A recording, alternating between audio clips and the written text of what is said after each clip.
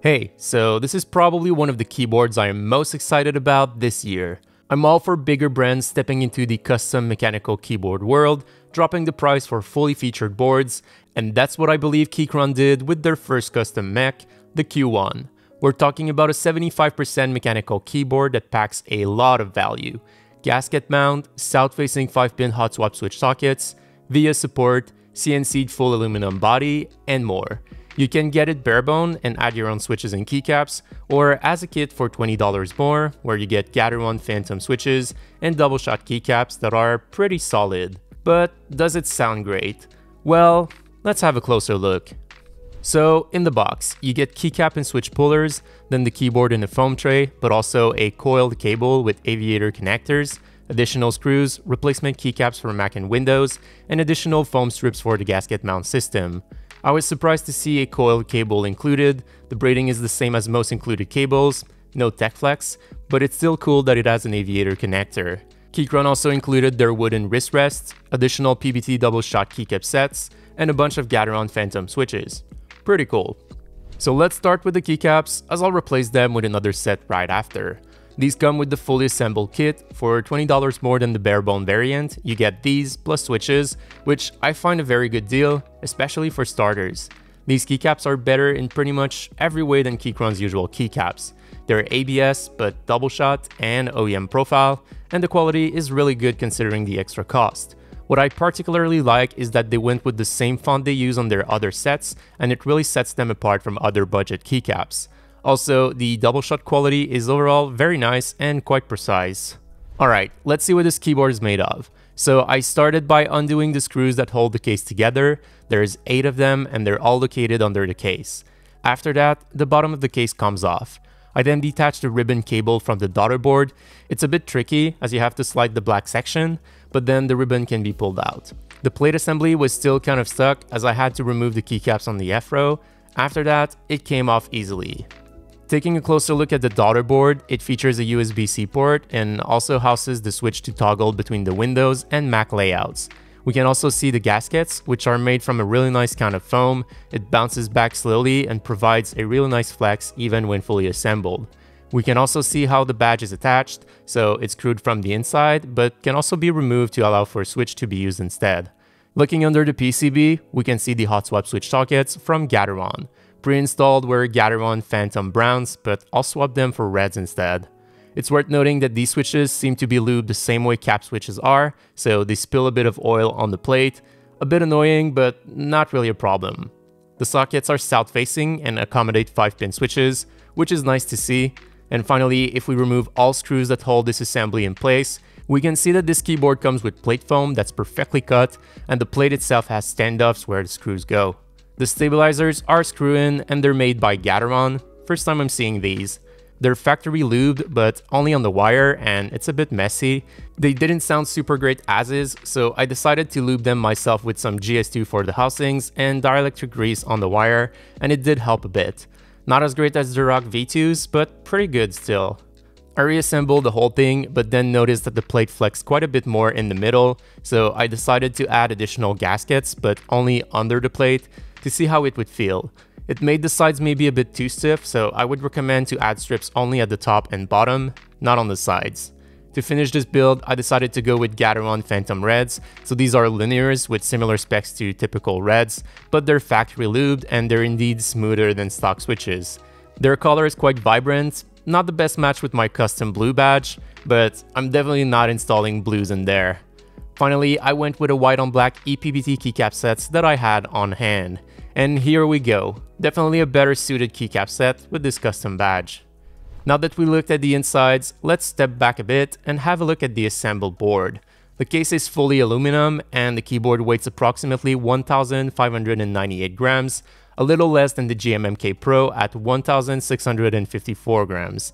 The finish is impeccable on my unit. No scratches, dents, no nothing. The surface is smooth all around and the edges are rounded evenly. I also like that the keyboard has no branding at all. It can be nice in some cases, but I prefer nothing over a huge logo or something like that. Now that we're having a look at the bottom, we can see that the feet are very simple. Just 4 clear rubberized dots. So no angle adjustment on this board. At the back, near the left, you'll find the USB-C port and a switch to alternate between the Mac and Windows layout. This keyboard is wired only, in comparison with most other keyboards from Keychron, which usually support Bluetooth. Final noteworthy feature, this keyboard uses a gasket mount system for the plate assembly, and the gaskets do work. This keyboard has a considerable amount of flex.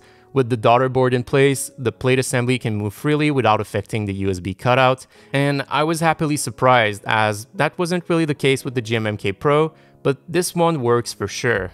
Okay, now onto the switches. As I mentioned earlier, you can get this keyboard barebone, but if you go with the fully assembled variant, it comes with Gateron Phantom switches. They're your typical blue, brown, and red switches, but for these, Keychron worked with Gateron. First notable difference is that the housing's color matches the stem, which is kind of cool, but it will affect the RGB color, if you care about that. Browns are truly brown with these Phantom switches. But what is actually better with these is that they're factory lubricated and they wobble a bit less than basic Gaterons. Pretty cool overall. I think the best switches out of the bunch are the reds. They're quite smooth, not as much as manually lube switches or even Durox, but better than dry switches. The lube is super light, so while it helps, it doesn't glide as freely in my view. Browns are not super tactile, as expected, and blues, well, they click, which I don't particularly enjoy. But if you want better browns or blues, then you could consider them for sure. They remind me a lot of Gateron cap switches, they leak oil the same way these did, so if you were considering cap switches, getting a pre-built Q1 with these is actually a pretty solid value, I believe, given the small additional cost. So not only this keyboard comes with unusual Gateron switches, but we also have factory lubed screw-in stabs from Gateron. Out of the box, they weren't the best, however, after some tuning, they were quite okay. My spacebar still needs some additional work, but all other keys sound great to me, and I think they're better than the goat stabs on the GMMK Pro. Okay, enough rambling, I'm leaving you with a sound test comparison between this Q1 out of the box with no mod, the build I ended up with, and my GMMK Pro build as well.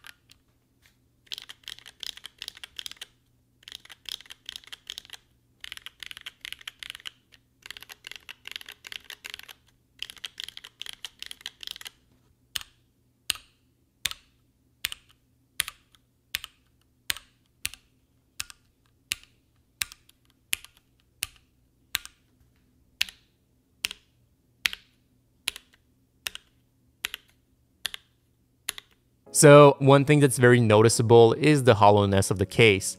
While the keyboard feels nice to type on, it sounds a bit like a stock tofu. It does sort of make sense given the empty space to allow for the flex, and filling it with additional foam will definitely help, but will also affect the flexiness of the board. I will try modding it in the future. Hopefully I can make it sound a little more full. So now that we've introduced the GMMK Pro in the picture, might as well compare these two boards. They're super similar in specs and visually too. Listing everything they have in common would take a while, so let's see what is different between the two. So the GMMK Pro has a rotary knob, where the Q1 has room for another key or a badge. The USB port on the GMMK Pro is centered, while the Q1 has it to its left. The Q1 comes in 3 colors, while the GMMK Pro only has 2 at the moment. And finally, the GMMK Pro sort of has a dead sound, really muted, while the Q1 sounds quite hollow out of the box. Now, in terms of pros and cons, the GMMK Pro has side lights, while the Q1 only has per switch LEDs, and it currently offers a wider variety of custom parts, such as different plate materials, although Keychron are working on that as well. On the other hand, the Q1 supports QMK and VIA today, while the GMMK Pro did not at launch. It does now, I believe, but requires flashing the keyboard. It also comes with a pretty cool coil cable with an aviator connector, while the GMMK Pro doesn't. Its gaskets actually work, the Q1 can flex, while the GMMK Pro doesn't really. And finally, it's cheaper both as a barebone and assembled kit. One is not clearly better than the other, I would say. It really depends on what you value more in the end. Now to the RGB LEDs, they can be changed with the layer 1 key paired with the QWERTY and ASDF area. In fact, the controls can be changed in VIA, so that's pretty cool. There's a bunch of preset animations, you can change the hue, brightness, and speed, and it works well overall. But with these red switches, any color looks kind of bad, apart from red or white, and I don't really like red LEDs, so I think I will leave them off in my case, but still, it's there, and it works as expected. Okay, finally, let's have a look at VIA support. I was happily surprised to see that VIA worked out of the box. You can pretty much change all keys to what you want, as well as on multiple layers. I don't find this as useful on a 75% keyboard, but customizability is always nice. Plus, you get to rearrange the rightmost column depending on which keycaps you have that can fit there. As for the Win and Max switch, I believe it only switches the Windows key with the Alt key depending on the setting, and it doesn't seem to affect VIA in any way.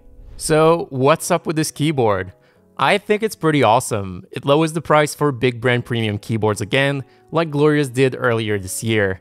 The big downside is the hollowness of the sound, but I'm confident that the community will find ways to improve it, and the fact that you can get a true gasket mount full aluminum keyboard with a 75% layout for around $150 to me sounds like a really solid deal. Other gasket mount keyboards around that price are all plastic usually, so again, I'm impressed. I'll have a link down below to this keyboard, as well as all the other accessories that Keychron sent my way alongside the Q1. Anyway, that's it for today. Hope you enjoyed. Make sure you leave a like if you did, and as always, don't forget to subscribe if you haven't already, as I'll see you in the next video.